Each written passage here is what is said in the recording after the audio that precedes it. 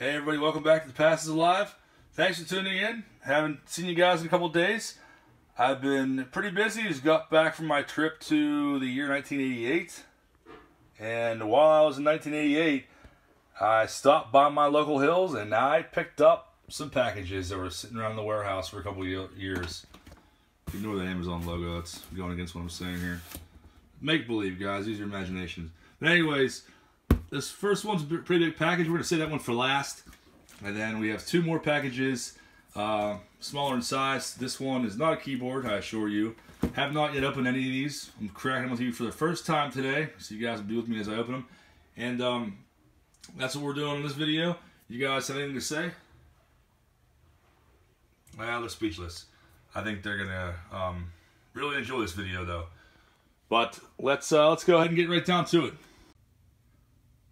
Okay, so the first one we're going to open today is in this random keyboard box, and this is this is actually from a place called J&J Collectibles, and J&J is based out of Rhode Island. And one thing I noticed upon getting this package is this little tab right here is not taped up or anything. Like, I could pop this right open and just infiltrate the package right there. There's literally nothing, no tape or nothing on there at all. But whatever, it looks like it's well protected regardless. I see some bubble wrap in there and whatnot.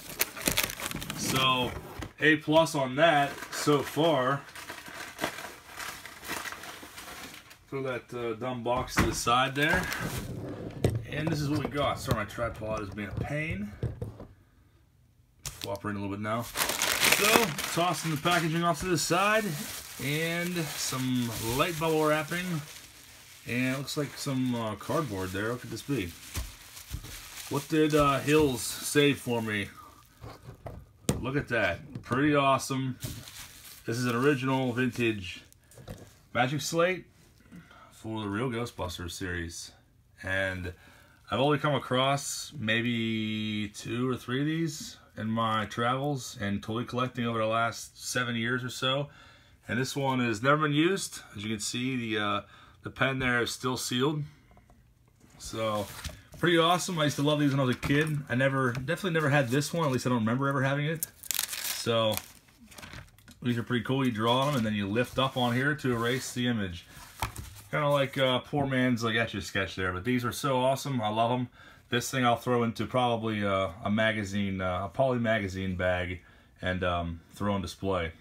So, this I picked up for, I believe, I threw a best offer in there, and it knocked like $5 off. So I think I got this for like $24 shipped, which is pretty awesome for Ghostbusters novelty stuff. This stuff sells like crazy and it sells fast.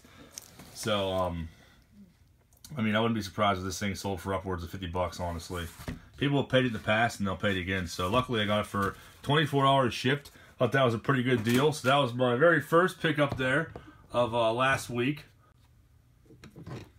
The next package we have is coming the entire way from California, and it's one of these weird ones that don't have an actual, don't have flaps in the middle there to open up, so they're kind of a pain.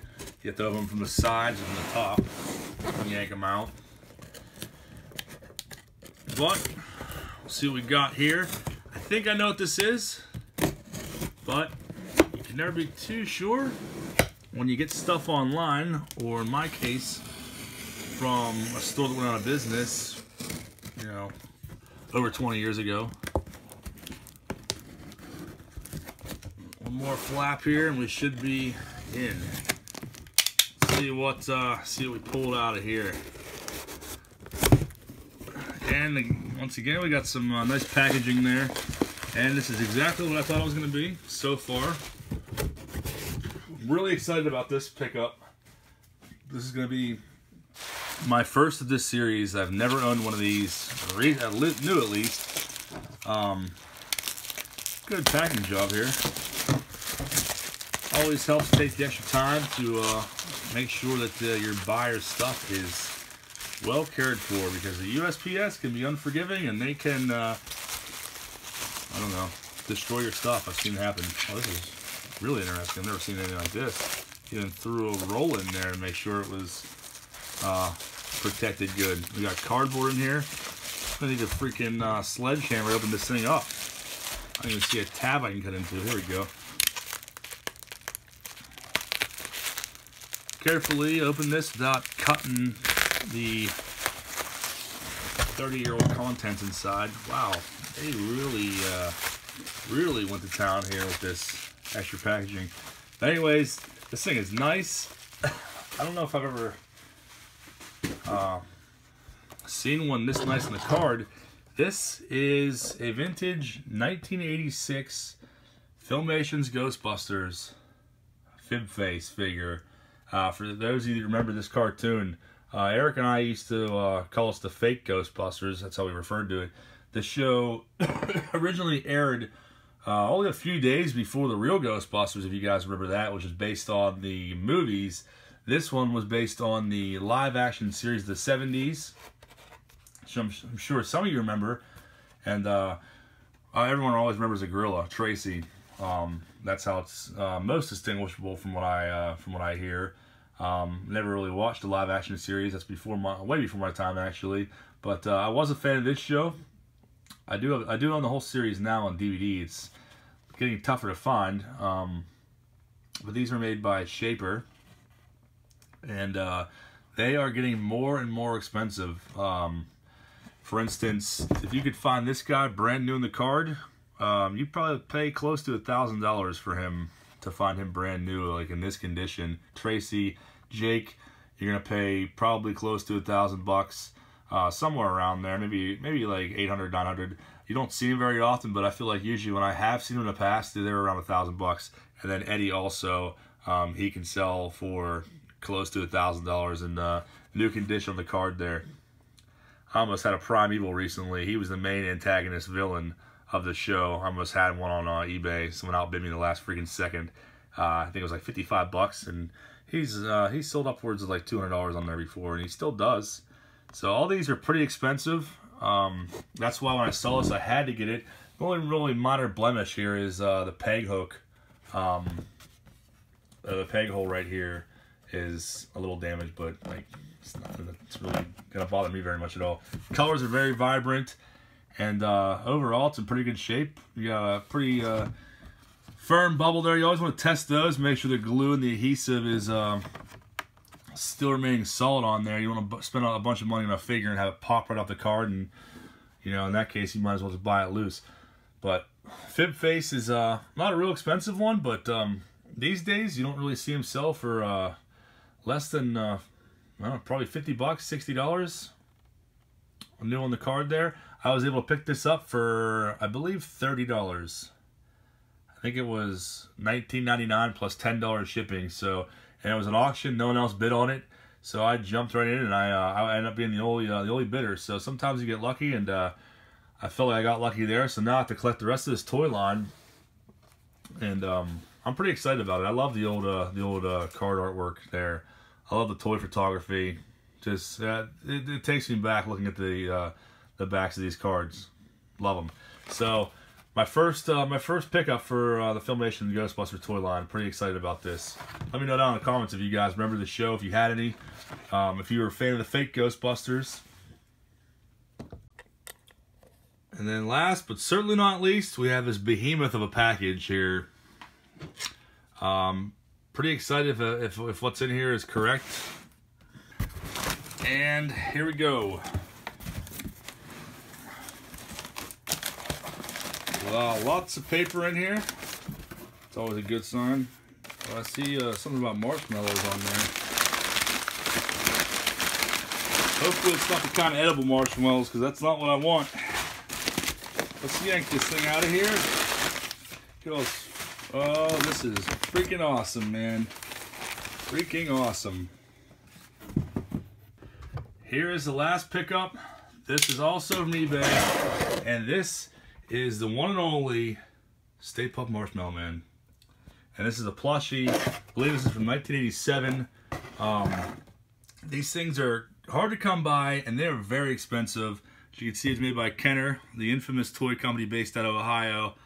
Love that old card photography there. So awesome. There's the original 4 Ghostbusters. These are the guys who got me back into collecting toys to begin with, to track down those figures on the card. So pretty awesome there. This thing was originally, I think, like $90-some the guy had it at, and I sent him a message on there. I was like, I think I sent him a best offer of like 75, and he's like, hey, if you still want to do 75, I'll do 75. That was like after a week and no one bidding on it. I don't know what people were thinking, because this guy usually sells for about $200. I've seen him sell for more in the past. So whenever I saw it like under $100, I was like, wow, that's crazy. I should probably try to get that. So I was like, you know, I'll do it $75 plus shipping. The guy ignored me for a few days, and then finally was like, I'll do it if you want. And then at that point, he had lowered the auction down to like $55 plus shipping. It was like $8 shipping. So I was like, well, you know what? I think I'm just going to hold out on this and see if I can maybe win the auction. Hopefully it doesn't go up past $75. But I ended up getting this for $63 shipped. So something like this is a plushie, and it's like pristine condition. This is a $200 item easily. If I wanted to put this on eBay right now for $200, I could probably sell it within 24 hours, honestly. Even within 12 hours. Another cool thing about this, let me push Stay Puft to the side here, is that this also came with Stay Puft. This is an old calendar. And also, one of the coolest posters that I've ever owned and seen. I have one hanging in my house right now. But this thing is pristine. This is brand new from probably 1987, actually, because the toy line came out in Christmas of '86. So actually probably end of '86 this came out. These were included with vehicles and stuff like that when you bought them. But an awesome Real Ghostbusters poster here. This room protected by the Real Ghostbusters. I think I'm almost positive I had this hanging in my room when I was a kid. And then it documents the beginning of the toy line here and the figures you could buy. Ectoplasm is crazy how much a can of that goes for now. A sealed can of that, paying $150 for them now. But all these figures are very, very valuable now. But this is a pristine poster. I'm not sure if I'm going to keep this one or not, since I already have one. Might throw it online for sale. Try to regain a little more money than that I paid for the figure. So, I mean, these usually sell for about $20, between $20 and $30 for the poster by itself. So if I wanted to, I could, you know, sell a poster for $20 and then end up paying $43 for Stay Puft Marshmallow Man, which is absolutely crazy. But I think I might actually just get a frame for this and throw it up on my wall in my office. Pretty awesome, though. Those are my that's my weekly pickup from last week. Hope you guys enjoy it. Let me know down below if you had this plushie or if you would even like it now. And I'll talk to you guys all on Friday. Have a good rest of the week, guys.